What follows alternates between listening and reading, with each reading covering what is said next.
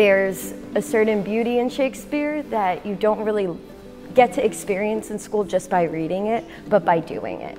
And it's way more relatable than you think it is. I think that people have this impression that Shakespeare's plays are really pretentious and they don't see like the fun aspect to it, and I really think that our company is able to bring that out of us.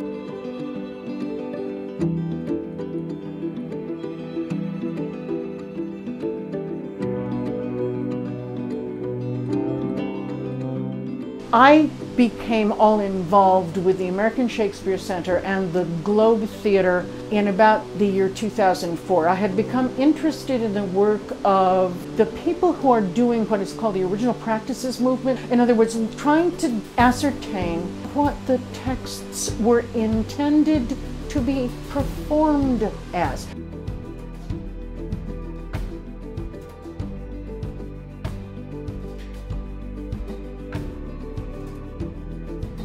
Original practices has a lot of different elements to it. It can mean different things depending on the shows, but mainly the basis of it is to explore Shakespeare in the way that his players and his audiences may have seen his works.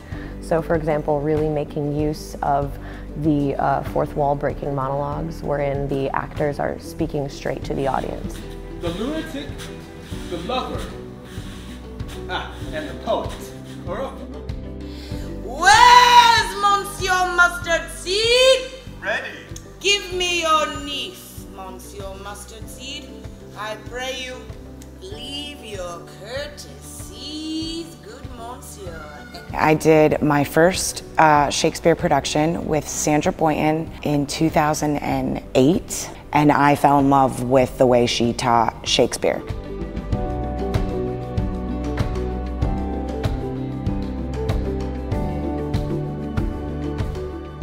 Much of what you find on the page has nothing to do with the poetry qua sit and read.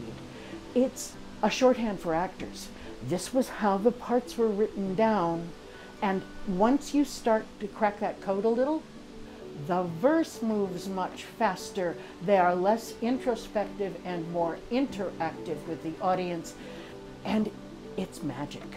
It's magic.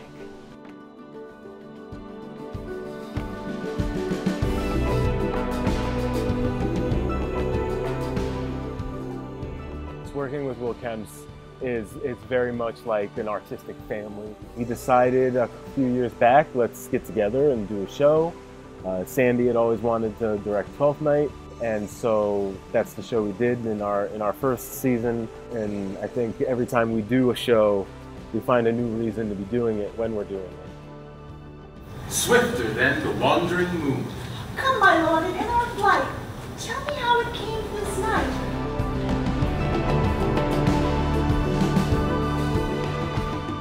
As Will Kempe's players, we are, as far as we know, the first and perhaps only worker-owned theater cooperative in the United States. What that means is that we actually harken back to the original way that Shakespeare had run his company. The profits from the ticket sales for each performance were actually split evenly among the performers and production crews that were there at that time.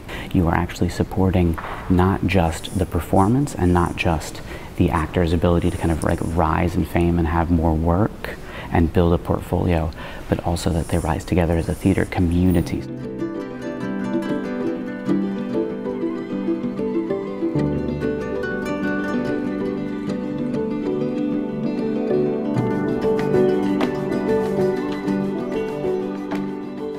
Why Shakespeare? For me, the text is so beautiful and so full of life and full of wisdom, and I think it's amazing that it has lasted this long. You know, it's 400 plus years after these works were written, here we are still performing them and still discovering new things about them, and they're still applicable to our world, and I think that that is just incredible. Shakespeare can be appreciated by anyone from anywhere.